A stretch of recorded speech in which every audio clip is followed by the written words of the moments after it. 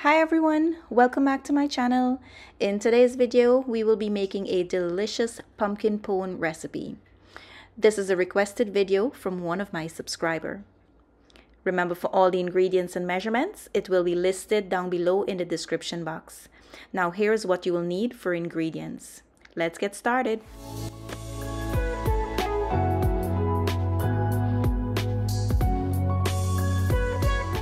Now let's take a quick look at the ingredients. Here I have my pureed pumpkin, and I'm going to show you how I prepare my pumpkin in a few. In this container here, I have some freshly grated coconut, some cornmeal, and here I have some coconut cream or coconut milk. Here's the brand that I used. This brand you can use for so many different purposes.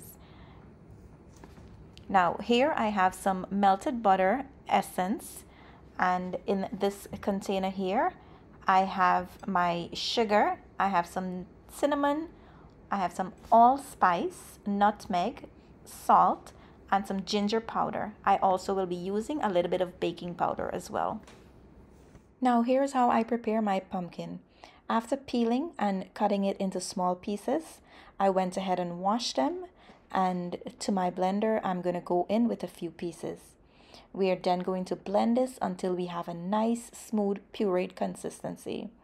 If you would like to use a hand grater for this, then you can do so. But for me, I'm taking the easy way out of this one and blending it.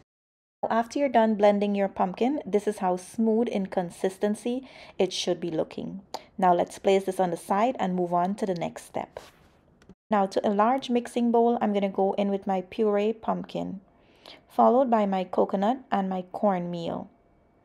Next, I'm going to add in my sugar and all of my spices. And here I'm going to go in with my coconut cream.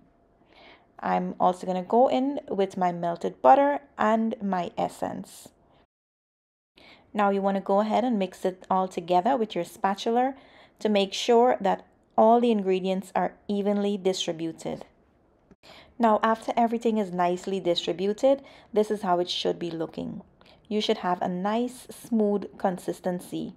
If for some reason yours is looking very dry and more on the thicker side, then you can go ahead and add a little bit more of the coconut cream, or if you would like to add some evaporated milk, then you can do so as well. So now that the batter come together, you're just going to taste it to make sure that there's enough sugar in there for you. If you would like to add some more, then you can go right ahead and do so. So today I will be using a 9 by 9 inch pan that I've lined with a piece of parchment paper. I also went ahead and sprayed some cooking spray on the parchment paper just for easy removal. Now I'm going to go ahead and empty my batter into my pan.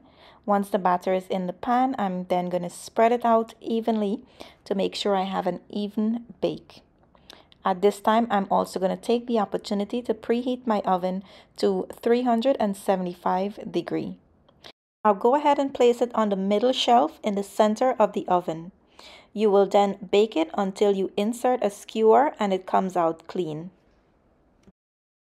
Now after an hour and 30 minutes of baking, I remove the pone from the oven and I'm going to insert a skewer, and as you can see, it came out clean. I am all set. Now we're just going to allow this to sit until it cools down before we cut into it. But just take a close-up look at how delicious this is looking. My kitchen smells like heaven from all the spices that was used in this pumpkin pone.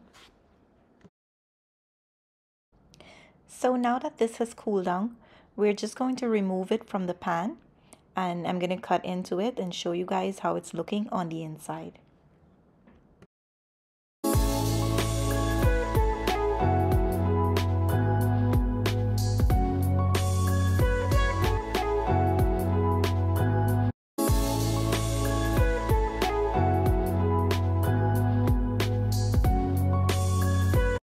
Now here's a close-up look at how it's looking on the inside. Absolutely delicious and beautiful. And that's how simple and easy it is to make a delicious pumpkin pone recipe. I do hope you give it a try. Now that brings us to the end of today's video. I do hope you enjoy watching this video as much as I enjoy making it for you all. Don't forget to like, comment, and subscribe to my channel if you haven't yet subscribed for more delicious recipe. As usual, I want to say thank you for watching, goodbye, and I will see you in my next video.